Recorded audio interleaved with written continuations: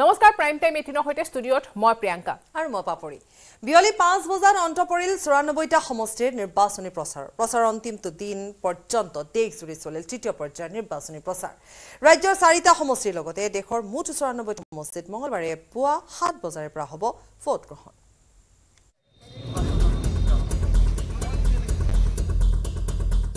বিয়লি 5 বজাত অন্ত পৰিল 94টা সমষ্টিৰ নিৰ্বাচনী প্ৰচাৰৰ অন্তিমটো দিন পৰ্যন্ত দেশজুৰি চলিল তৃতীয় পৰ্যায়ৰ নিৰ্বাচনৰ প্ৰচাৰ ৰাজ্যৰ 4টা সমষ্টিৰ লগতে দেশৰ মুঠ 94টা সমষ্টিত মঙলবাৰে পুৱা 7 বজাৰে পৰা হ'ব ভোট গ্ৰহণ তৃতীয় পৰ্যায়ৰ প্ৰচাৰ অন্ত মাজত মাত্ৰ এটা দিন মঙলবাৰে পুৱা 7 বজাৰে পৰা ভোট যুদ্ধ 7 মে ৰাজ্যৰ 4 সমষ্টি সহ দেশজুৰি 12খন ৰাজ্য কেন্দ্ৰীয় শাসিত অঞ্চলৰ মুঠ 94টা সমষ্টিত হ'ব ভোট গ্ৰহণ মঙলবাৰে ৰাজ্যৰ ভোট গ্ৰহণ হ'বলগীয়া গুৱাহাটী বৰপেটা ধুবুৰী আৰু কোকৰাঝাৰ সমষ্টিত অন্তিম দিন পৰ্যন্ত চলিল নিৰ্বাচনী প্ৰচাৰ জনসভা ৰোড শ্ব' মটৰচাইকেল ৰেলী অলিয়ে গলিয়ে গৈ প্ৰচাৰ সকলো ধৰণেৰে প্ৰচাৰ চলালে শাসক বিৰোধীয়ে প্ৰথম পৰ্যায়ৰ নিৰ্বাচনৰ প্ৰাকখনৰে পৰা শাসক বিৰোধীৰ আক্ৰমণ প্ৰত্যাক্ৰমণেৰে উত্তাল হৈ আছিল ৰাজ্যৰ ৰাজনীতি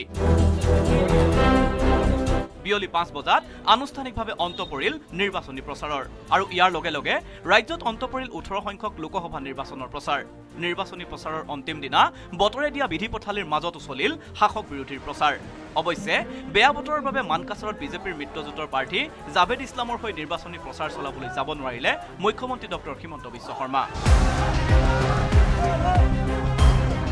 মঙলবাৰে ৰাজ্যত নিৰ্বাচন অনুষ্ঠিত হ'বলগীয়া গুৱাহাটী বৰপেটা কোকৰাঝাৰ আৰু ধুবুৰী লোকসভা সমষ্টিত প্ৰতিদ্বন্দ্বিতা কৰিছে মুঠ 47 গৰাকী প্ৰাৰ্থীয়ে গুৱাহাটী সমষ্টিত 8 গৰাকী প্ৰাৰ্থীৰ মাজত হ'ব প্ৰতিদ্বন্দ্বিতা ইয়াৰ মাজত বিজেপিৰ প্ৰাৰ্থী বিজুলী কলিতা মেধি আৰু কংগ্ৰেছৰ প্ৰাৰ্থী মীৰা বৰঠাকুৰৰ মাজত হ'ব গুৱাহাটী দখলৰ যুঁজ বৰপেটা সমষ্টিত 14 গৰাকী প্ৰাৰ্থী আগবঢ়াইছে প্ৰতিদ্বন্দ্বিতা বৰপেটাত দেখা গৈছে তিনিকোণীয়া যুঁজ বিজেপি মিত্ৰজোঁট তথা অগপৰ প্ৰাৰ্থী ফণীভূষণ চৌধুৰী কংগ্ৰেছৰ দীপবায়ন আৰু চিপিআইএমৰ প্ৰাৰ্থী মনোৰঞ্জন তালুকদাৰৰ মাজত দেখা গৈছে তীব্ৰ প্ৰতিদ্বন্দ্বিতা একেদৰে কোকৰাঝাৰ সমষ্টিত 12 গৰাকী প্ৰাৰ্থীয়ে প্ৰতিদ্বন্দ্বিতা কৰাৰ বিপৰীতে ধুবুৰী সমষ্টিত 13 গৰাকী প্ৰাৰ্থীয়ে আগবঢ়াইছে প্ৰতিদ্বন্দ্বিতা কোকৰাঝাৰত এনডিএৰ সমৰ্থিত ইউপিপিএলৰ প্ৰাৰ্থী জয়ন্ত বসুমতাৰী আৰু বিপিএফৰ খাম্পা বয়গৰাৰীৰ মাজত হ'ব নিৰ্বাচনী যুঁজ ধুবুৰীটো এইবাৰ হ'ব তিনিকোণীয়া যুঁজ আজমলৰ দুৰ্গ ধুবুৰী দখলৰ বাবে কংগ্ৰেছৰ ৰকিবুল হুছেইন আৰু অগপৰ প্ৰাৰ্থী জাভেদ ইছলাম নামিছে নিৰ্বাচনী ৰণত অসমৰ লগতে তৃতীয় পৰ্যায়ৰ নিৰ্বাচনতে গুজৰাট কৰ্ণাটক উৰিষ্যা গোৱা দাদৰা নগৰ হাভেলী দমন আৰু দিউত অন্ত পৰিব নিৰ্বাচন news desk report news 18 Assam north east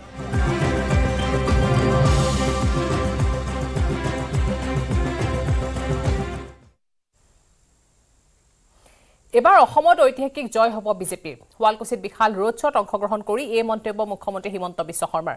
নিৰ্বাচনী প্ৰচাৰৰ অন্তিম দিনা প্ৰতিকূল বতৰৰ 2 সমষ্টিত নিৰ্বাচনী প্ৰচাৰ অভিযান চলালে মুখ্যমন্ত্ৰী হিমন্ত বিশ্ব শৰ্মাই অৱশ্যে প্ৰতিকূল বতৰৰ বাবে মানকাছাৰ আৰু গোৱালপাৰাত উপস্থিত হ'ব নোৱাৰিলে মুখ্যমন্ত্ৰীয়ে ফলত ফোন যোগে উপস্থিত ৰাজ্যক সম্বোধন কৰে মুখ্যমন্ত্ৰীগৰাকীয়ে আৰু ইয়াৰ পিছতে শুৱালকুছিত বিশাল ৰোড শ্বত অংশগ্ৰহণ কৰে মুখ্যমন্ত্ৰী ডক্টৰ হিমন্ত বিশ্ব শৰ্মাই গুৱাহাটী সমষ্টি প্ৰাৰ্থী বিজুলী কলিতা মেধিৰ হৈ মুখ্যমন্ত্ৰীৰ অন্তিম প্ৰচাৰ বেয়া বতৰক নেওচি মুখ্যমন্ত্ৰী গুৱাহাটী পুনৰ বিজেপি দখলত ৰখাৰ প্ৰচেষ্টাৰে কৰিলে কেইবাটাও ৰোড শ্ব বৰ্তমান শুৱালকুছিত অব্যাহত আছে ৰোড শ্ব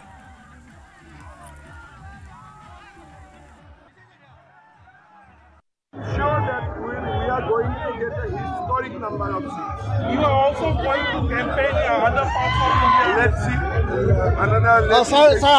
Sir. অভূতপূৰ্ব বৰষুণৰ মাজতো হাজাৰ হাজাৰ মানুহ সকলোকে এটাই বাৰ্তা যে চাৰিওফালে নৰেন্দ্ৰ মোদী বিজেপি ভাষণ নালাগে ইয়াতে ভাগৰ নালাগে একো নালাগে হৈ থাকে ঐতিহাসিক একো অসুবিধা নাই মানুহেও তিতিছে ময়ো তিতিছোঁ ময়ো তিতিছোঁ 120খন হৈ গ'ল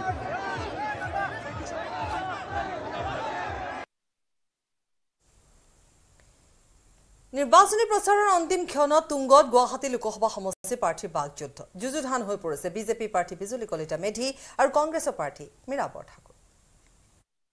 নীলাখিয়ালৰ নিচিনা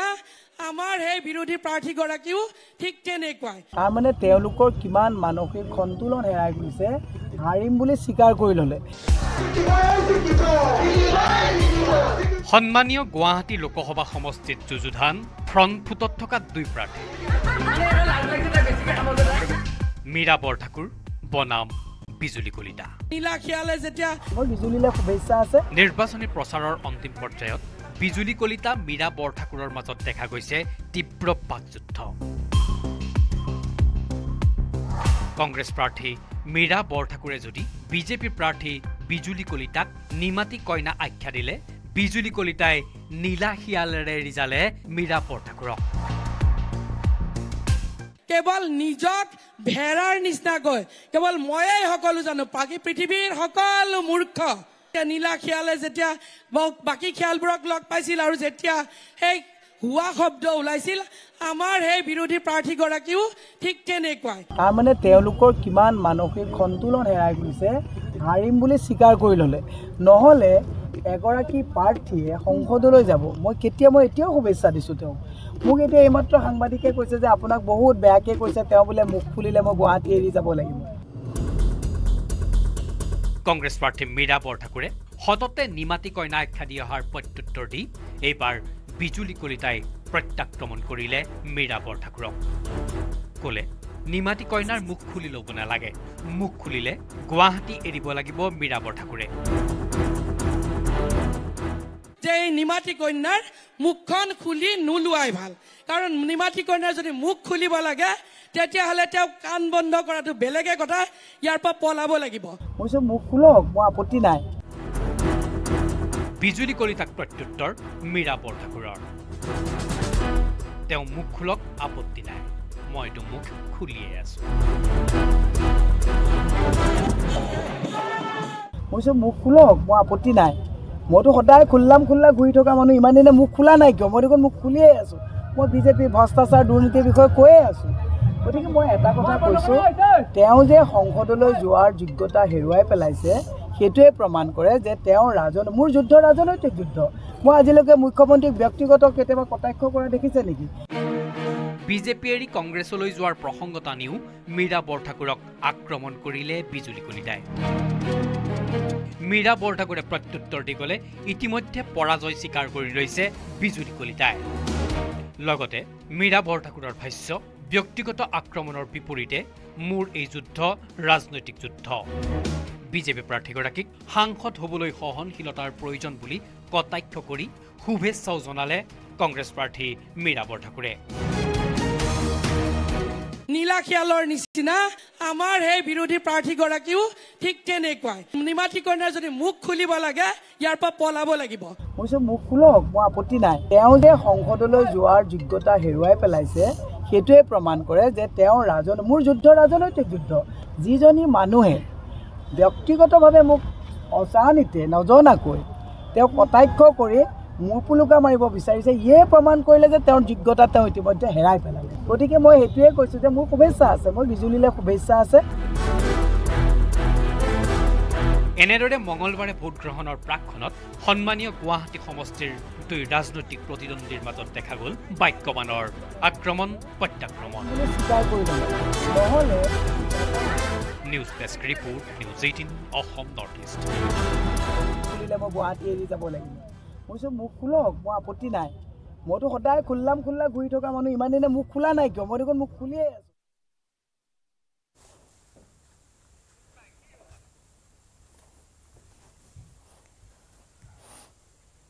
তৃতীয় পৰ্যায়ৰ নিৰ্বাচনী প্ৰচাৰৰ অন্তিম দিনা গুৱাহাটীৰ ৰাজপথত বিজেপিৰ মটৰচাইকেল সমদল প্ৰায় ৩০০০ মটৰচাইকেলৰ সমদলেৰে গুৱাহাটীৰ মাজমজিয়াত শক্তি প্ৰদৰ্শন কৰিলে বিজেপিৰ প্ৰাৰ্থী বিজুলী কলিতা মেধিয়ে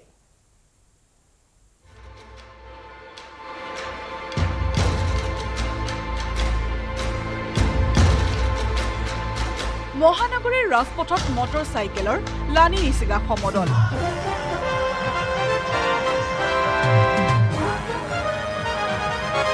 মটৰচাইকেলত পদুম ফুল সম্বলিত গেৰুৱা পতাকালৈ গুৱাহাটীৰ বিজেপি প্ৰাৰ্থী বিজুলী কলিতাৰ হৈ নিৰ্বাচনী প্ৰচাৰ তৃতীয় পৰ্যায়ৰ নিৰ্বাচনী প্ৰচাৰৰ অন্তিম দিনা বিজেপিৰ যুৱ মৰ্চাই গুৱাহাটীৰ ৰাজপথত উলিয়ালে মটৰচাইকেল সমদল। খানাপাৰাত আৰম্ভ হোৱা মটৰচাইকেল সমদলৰ ফ্লেগ অফ কৰিলে মুখ্যমন্ত্ৰী ডক্টৰ হিমন্ত বিশ্ব শৰ্মাই। মই বিশ্বাস কৰোঁ যে আজিৰ সমদল আৰু নিৰ্বাচনৰ ফলাফল এই দুইটাৰ জৰিয়তে আমি অসমৰ যুৱ সমাজৰ মাজত এক নতুন আশাৰ সঞ্চাৰ কৰিব পাৰিম। সময়ৰ অভাৱৰ বাবে মুখ্যমন্ত্ৰীয়ে ভাগ লোৱা মটৰচাইকেল সমদলৰ নেতৃত্ব দিলে সাংসদ পল্লৱ লোচন দাস,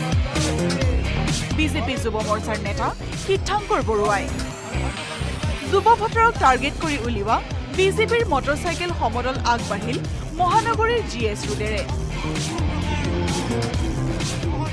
GS ৰোডেৰে আগবাঢ়ি উলুবাৰীৰ পৰা বি বৰুৱা ৰোডেৰে যাত্ৰা দীঘলীয়া মটৰচাইকেল সমদলৰ।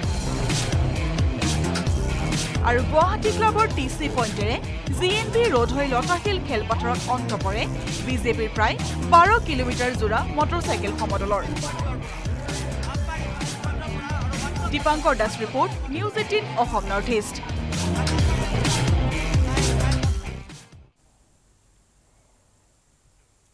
প্ৰতিকূল বতৰৰ মাজতো আজি নিৰ্বাচনী প্ৰচাৰৰ অন্তিম দিনা নিৰ্বাচনী প্ৰচাৰ চলালে অগপয়। গুৱাহাটীত বিজেপি মিত্ৰজোঁট প্ৰাৰ্থী বিজুলী কলিতা মেধিৰ হৈ গণেশগুৰিৰ পৰা দলৰ মুখ্য কাৰ্যালয়লৈ উলিয়ালে বিশাল বাইক ৰেলী। আনহাতে নলবাৰীৰ কৈঠালকুছিত মিত্ৰজোঁট প্ৰাৰ্থী ফণীভূষণ চৌধুৰীৰ হৈ প্ৰচাৰ চলালে কেন্দ্ৰীয় মন্ত্ৰী সৰ্বানন্দ সোণোৱালে।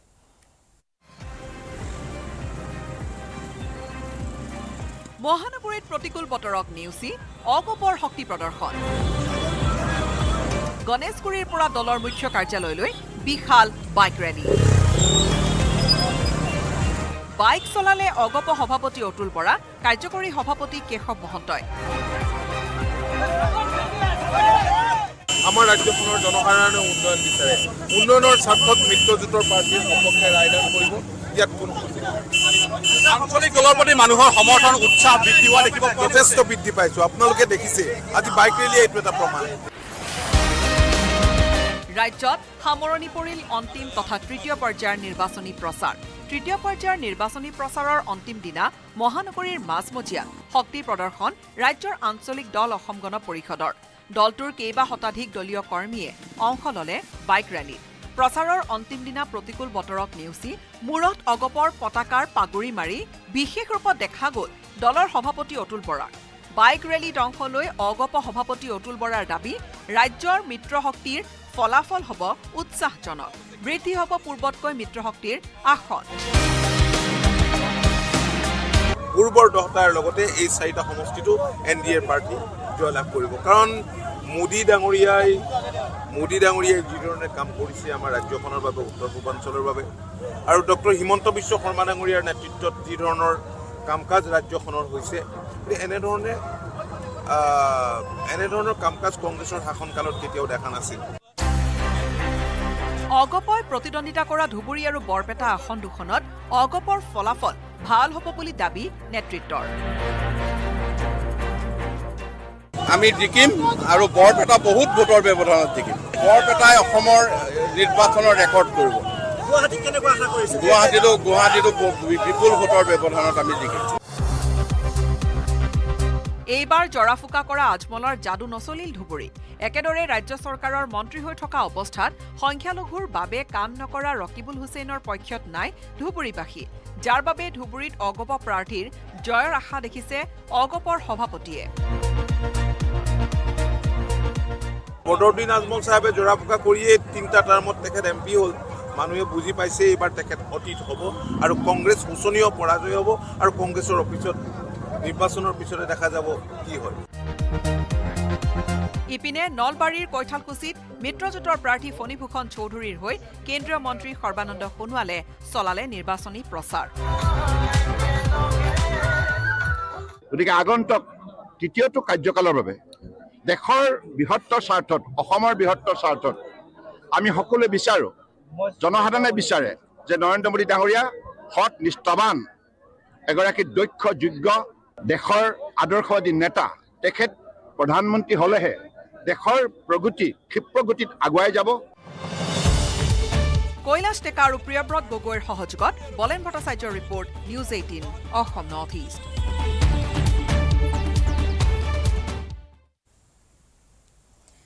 ধুবুৰীত সৰ্বশক্তি প্ৰয়োগেৰে নিৰ্বাচনী প্ৰচাৰ সামৰিলে তিনি শক্তিশালী প্ৰাৰ্থীয়ে। ধুবুৰীত বদৰুদ্দিন আজমল, ৰকিবুল হুছেইন আৰু জাভেদ ইছলামৰ মাজত ত্ৰিকোণীয় যুঁজ হোৱাৰ সম্ভাৱনা আছে। প্ৰচাৰৰ অন্তিম দিনাও ইজন প্ৰাৰ্থীয়ে সিজন প্ৰাৰ্থীক কৰিলে তীব্ৰ সমালোচনা।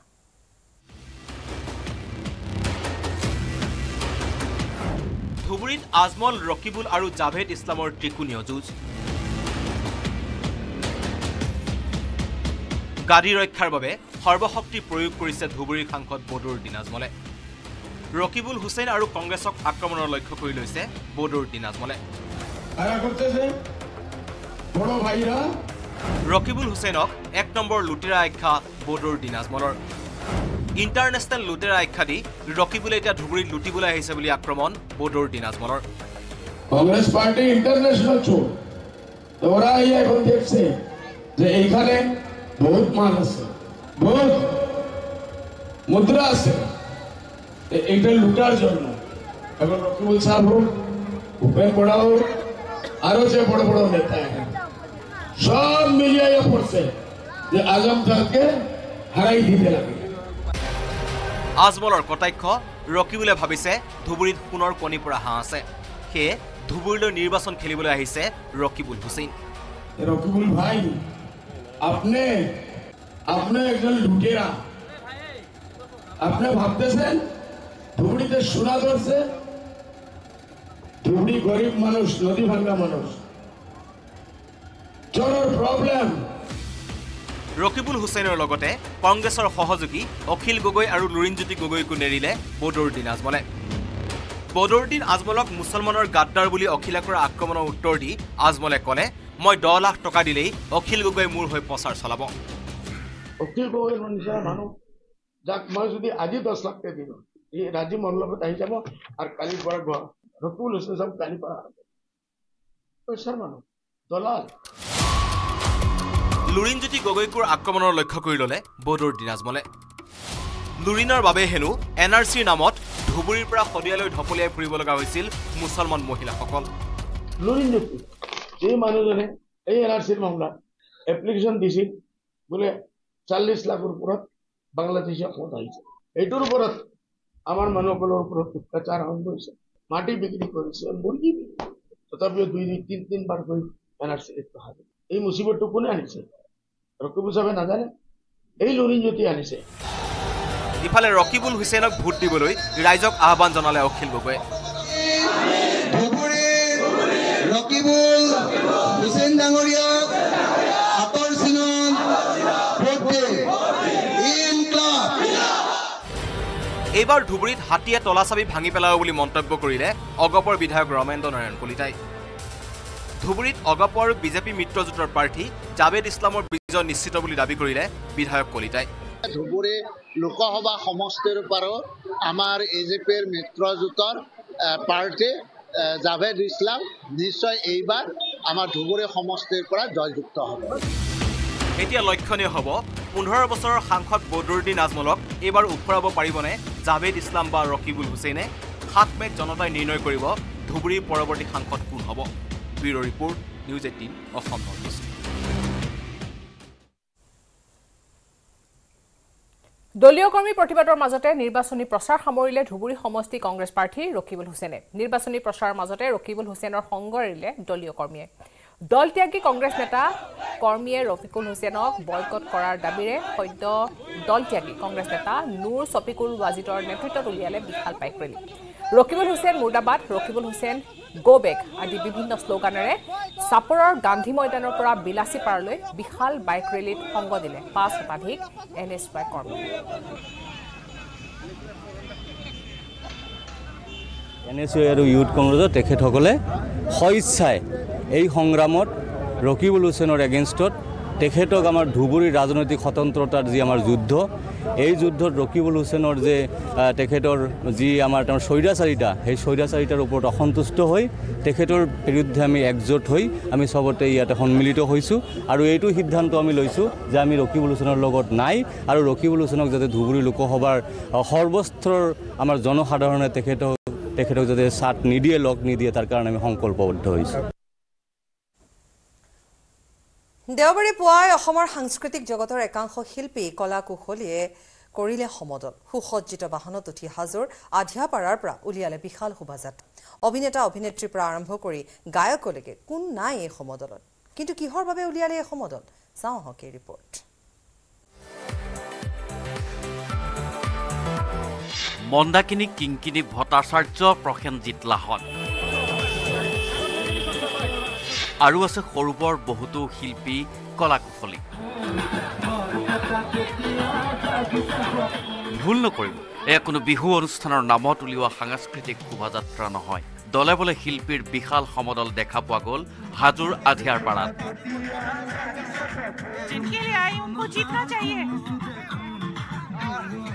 आप दुलुआ में के सपोर्ट के लिए आए हो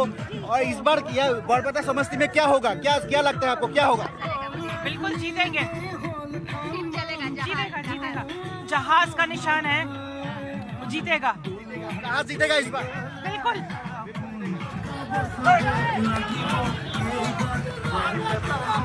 সুসজ্জিত বাহনত উঠি শিল্পীসকলে ভাগ ল'লে সমদলত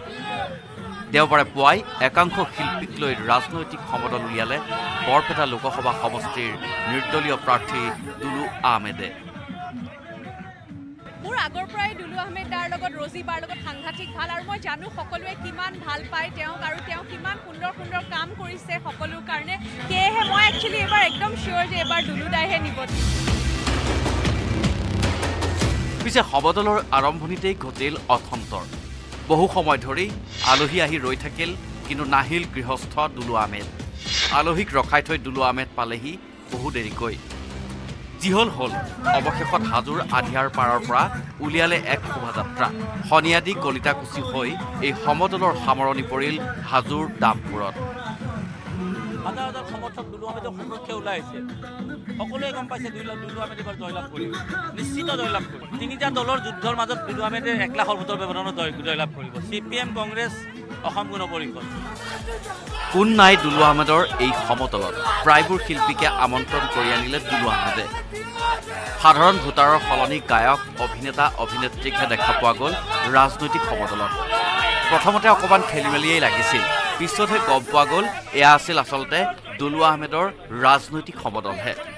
কোনোবাই ৰগৰু কৰিলে বোলে সাংসদ নহওঁতেই ব্যস্ততা বাঢ়িল নেকি দুলু আহমেদৰ সেয়ে অতিথিক ৰখাই থ'লে বহু সময় ধৰি পিছে বহু কেইগৰাকী আমন্ত্ৰিত শিল্পী নাহিল আকৌ দুলু আহমেদৰ সমদলত ভাগ ল'বলৈ হাজোৰ পৰা ধীৰাজ দাসৰ সহযোগত Hirakjyoti মালাকাৰৰ report News 18 Assam north east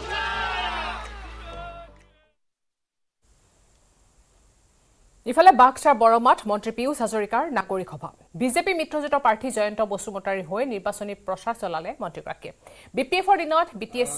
বিটিচিত হত্যা হিংসা হৈছিল আৰু বিজেপি শাসনলৈ অহাৰ পিছতে বিটিআৰত যথেষ্ট উন্নয়ন হৈছে ইপিনে একেখন সভাতে বিধায়ক ৰূপজ্যোতি কুৰ্মী উপস্থিত থাকি কংগ্ৰেছ আৰু বিপিএফৰ শাসনকালত বিটিচিত জানি বুজি হত্যা হিংসা চলাইছিল বুলিও মন্তব্য কৰে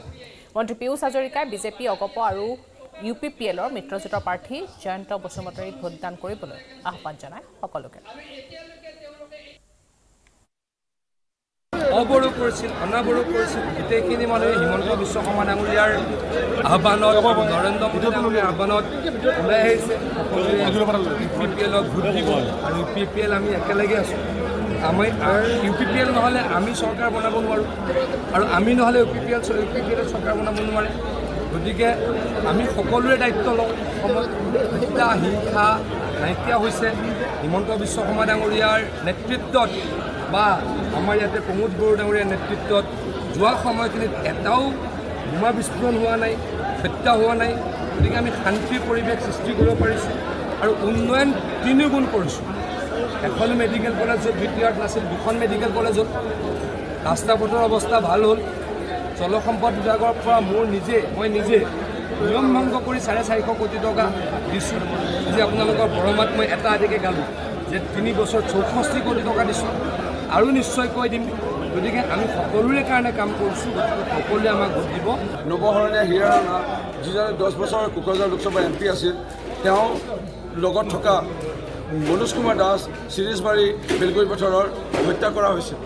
তেওঁ কৈছিলে হাজাৰ মানুহৰ আগত পৰিয়ালৰ আগত মনোজ কুমাৰ দাসক মৰিবলৈ দিয়া নহ'ব মৰিল যদিও তেওঁক জীয়াই ৰখা হ'ব শ্বহীদ বেদী বনাই কিন্তু 10 বছৰে শ্বহীদ বেদী বনাই নিদিলে সেই নৱহৰণীয়া হীৰাহৰণীয়া 420 এই ডুপ্লিকেট চাৰ্টিফিকেট দেখুওৱা মনোজ কুমাৰ দাসৰ যি শ্বহীদ বেদী বনাই দিব নোৱাৰা সেই হীৰাহৰণীয়ে চুটুকা পাব এবাৰ পৰা আৰু টৰ্চলাইট কোকৰাঝাৰ লোকসভাত খতম দোকানীৰ সন্মুখতে যাদুকৰৰ দৰে লুকুৱাই দিলে এটা সোণৰ আঙুঠি মৰাণত চুৰুনিয়ে চকুৰ সন্মুখতে লুটি দিলে এজন গহনা ব্যৱসায়ী ৰঙিয়াত আকৌ চুৰ কৰিবলৈ আহি ফ্ৰিজ খুলি কোল্ড ড্ৰিংকছ খাই গ'ল চুৰে দুইটা ঘটনা বন্দী হ'ল চিচিটিভি কেমেৰাত চকুৰ প্ৰচাৰতে লৈ গ'ল সোণৰ আঙুঠি চাই থাকোঁতেই থাকিল দোকানী যাদুকৰৰ দৰে হাতৰ টিপতে সৰকালে সোণৰ আঙুঠি দৃশ্যটো এবাৰ মন কৰক এগৰাকী মহিলা গ্ৰাহক হিচাপে আহিছে গহনাৰ দোকানখনলৈ এবাৰ ইটো চাইছে এবাৰ সিটো চাইছে প্ৰথমতে চালে কাণফুলি পছন্দ নহ'ল তাৰপিছত চালে আঙুঠি এইবাৰ আঙুঠিও পছন্দ হোৱা নাই মহিলাগৰাকীৰ আকৌ চালে সেইবাৰে কামটো কৰি পেলালে হাতৰ টিপতে লুকুৱাই দিলে এটা সোণৰ আঙুঠি মই আগত কাণফুলি দেখালোঁ এইটো কাণফুলিটো ৰাখি পছন্দ নহ'ল আকৌ আঙুঠিটো দেখালে সেইটো আঙুঠিটো পুৰা বক্সটো ফুল আছিলে তো সেইটো ক'লে ইয়াতো বেলেগ আছে নেকি সেইটো বস্তুটো মই থৈ দিলোঁ আৰু এটা আঙুঠি বক্স দেখালোঁ তাৰ পৰা এইটো আঙুঠিটা মাৰিলে আঙুঠিৰ মোটামুটি 18 বা 20 হাজাৰ টকা বাইদেৱে বৰ কৌশলেৰে আঙুঠিটো লৈ গুচি গ'ল পিছতহে গম পালে দোকানীয়ে কিন্তু বাইদেউৰ চুৰি কাৰবাৰটো যে চিচিটিভিত বন্দী হৈ আছিল গমেই পোৱা নাছিল মনৰ আশা পূৰ হ'লেও চুৰুনিৰ চেহেৰা ওলাই গ'ল সকলোতে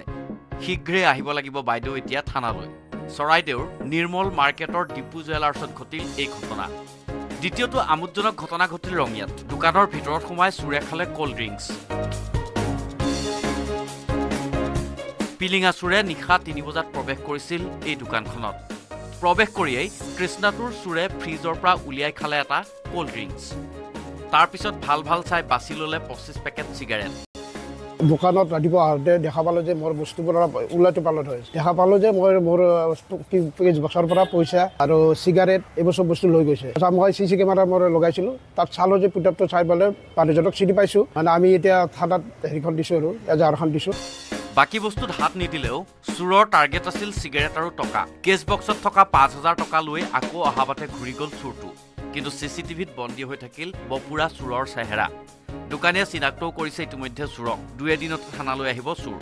ৰাইজে ঘটনাটো শুনি আমোদ পাইছে যদিও ৰঙিয়াত চুৰৰ উপদ্ৰৱত এতিয়া চিন্তিত হৈছে আন দোকানীসকল মৰাণৰ পৰা ঋষেশ্বৰ বৰুৱা আৰু ৰঙিয়াৰ পৰা ইনামুল ইছলামৰ report news 18 Assam north east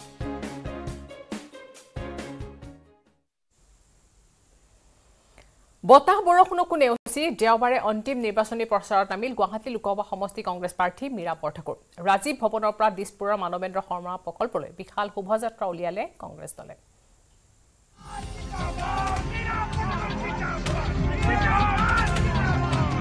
সাতমেত অসমত অন্তিম পৰ্যায়ৰ ভোট গ্ৰহণ গুৱাহাটী বৰপেটা কোকৰাঝাৰ আৰু ধুবুৰীত ভোট গ্ৰহণ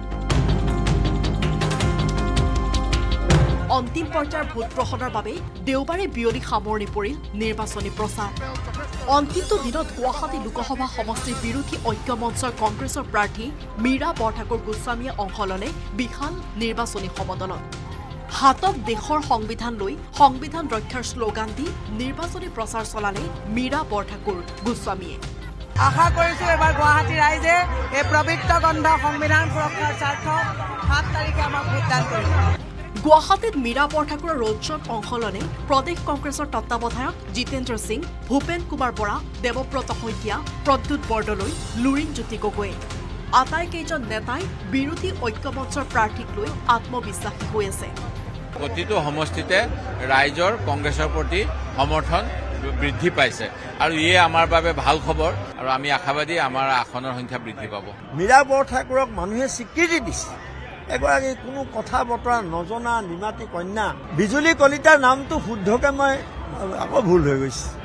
কালি পৰহিৰ পৰাহে মই ভালকে নামটো ক'ব পৰা হৈছোঁ দুৰ্নীতি ভ্ৰষ্টাচাৰ অপসাৰণৰ বিৰুদ্ধে গুৱাহাটীবাসীয়ে একত্ৰিত হৈ এটা আণ্ডাৰ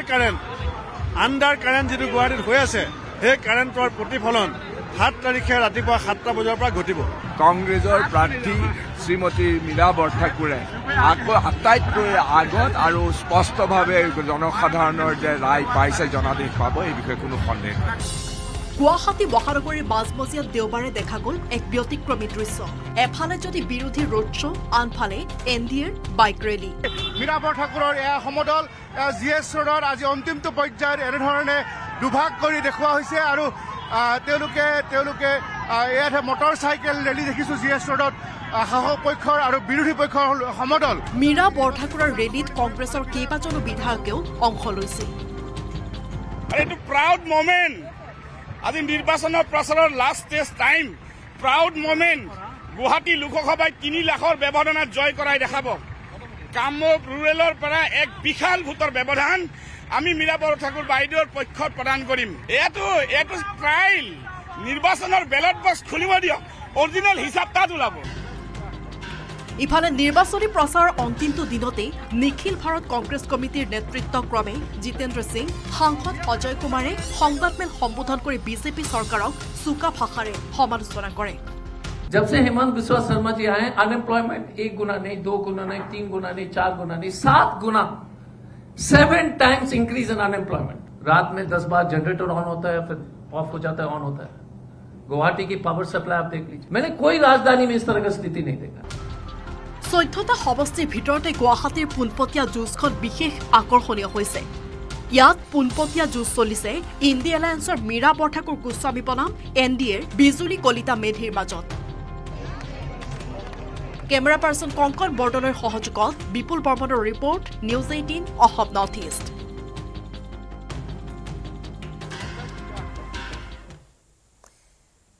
পুনৰ